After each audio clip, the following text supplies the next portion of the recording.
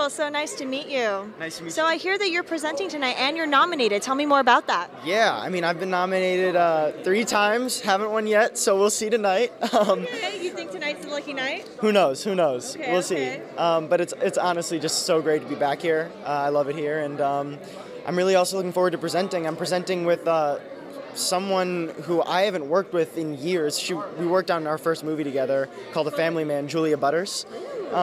So it'll be fun to present together, see each other again. Yeah, what are you wearing tonight? I love your style. Thank you. Let me think. It's a little bit of stuff. Zane on the suit. Okay.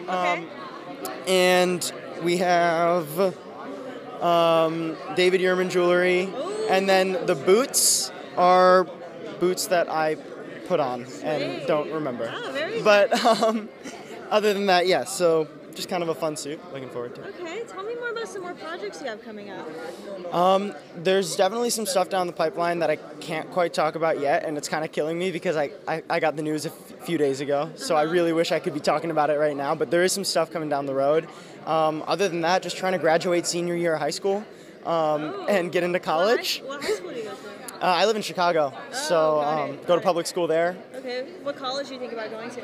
Hopefully USC, but we will see. Look at you. I want to go surfing on the weekends. Why not? So Why not UCLA? It's so close to the beach. I know, exactly Why not right. I was raised as a Trojans fan. Oh, that's and why. Also, so Mina, pressure exactly, from the family. that a little bit, but also Mina Sunwall, who plays my older sister on Lost in Space. Okay.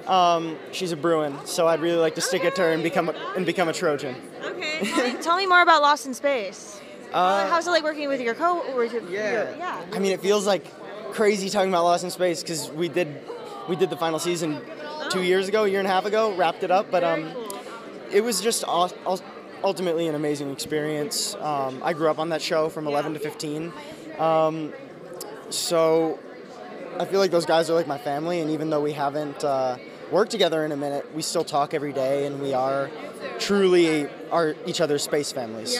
Yeah.